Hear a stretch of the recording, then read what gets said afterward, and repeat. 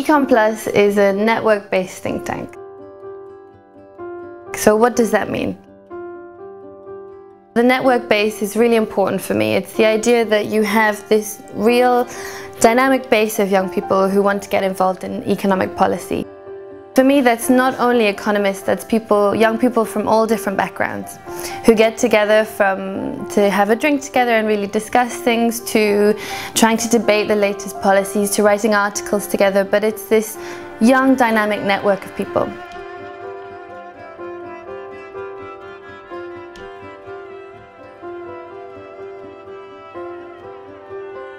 You asked why I did this.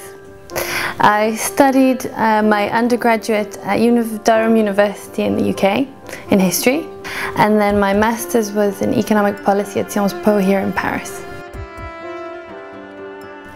So if I come back to the story of why I really studied economics, because my undergrad was in history and then I changed to economics. When I graduated, it was in 2009. At that time, the crisis had really kicked in. We've seen triple-digit swings in the stock market. Major financial institutions have teetered on the edge of collapse, and some have failed. This global financial crisis has entered a new and dangerous phase, with real consequences for growth, for jobs, and therefore for the future. You don't need to hear another list of statistics to know that our economy is in crisis, because you live it every day. There is no doubt that outside of London that we have a situation where people are really very concerned about their jobs, and I'm talking from middle class workers down to sort of lower class, lower social income. It wasn't that simple when I graduated. It was suddenly a bit different, it was harder, it was something had changed. And I started to realize that was really because of economics.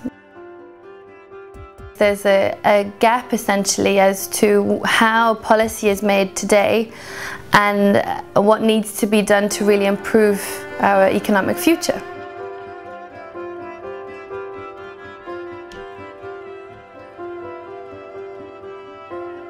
So from that I started talking to friends and I said, okay, what needs to be done? We discussed a lot of different ideas as to how we would do this. Would it be publishing articles? Would it be having events? But we really wanted to just go for it and create something which would make a long-term difference.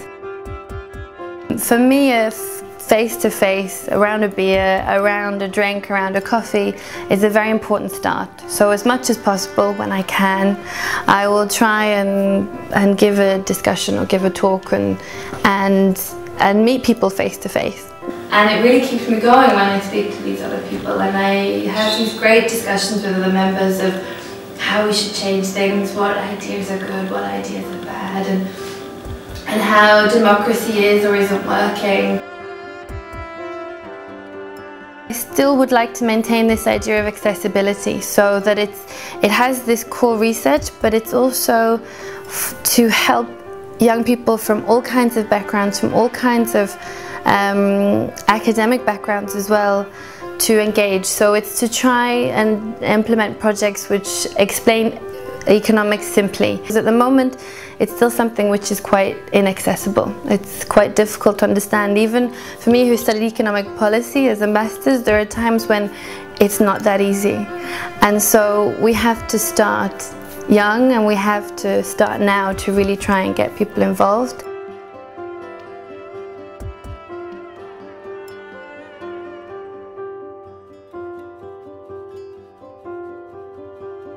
It's been great. It's given me the opportunity, and I hope it's given others the opportunity to really enter in that debate. So I was lucky enough to give, yes, a WikiStage talk. Should young people engage in economic policy? I'm hoping to empower you to change our future. Whoever you are, wherever you're from, whatever your age, I know that you can use economic policy to do so. I know that it's not only possible, but it's imperative. And it's especially important that young people get involved. There's also, we're working with organisations in London to set up a podcast to talk about inequality, so there's a few of us in London who are going to present on that topic. We've also signed up for the OECD week, and so we're really excited about that, getting involved in that and ask those right questions and get in the debate like we would like to as Econ Plus. At the moment my day job is as a consultant, and as I say, I move around a lot. Sometimes I say the more that you do, the more you can do. It's not always true, but I just try and it's being really passionate about this. So when I'm on the metro, when I'm just come out from work and I'm checking things out, or when I'm on the sofa at home, I do as much as I can outside of that. When I'm on the train to go and visit family in the UK, I will use those moments to try and drive forward Econ Plus and other projects, and then of course at work I dedicate that to work. And then it's the thing, having a great team behind me, and I try and empower them as much as possible. Pedro was asking a question about what the aim of rethinking economics is. I think, correct me if I'm wrong, but I think what you meant to say is if it's only directed to students, if it's only student oriented or it's the idea of making it expanded to other kind of target groups or focus groups. Yeah, it's to clarify their mission, right? If you want to build a better future, essentially, then you need to have good economic policy.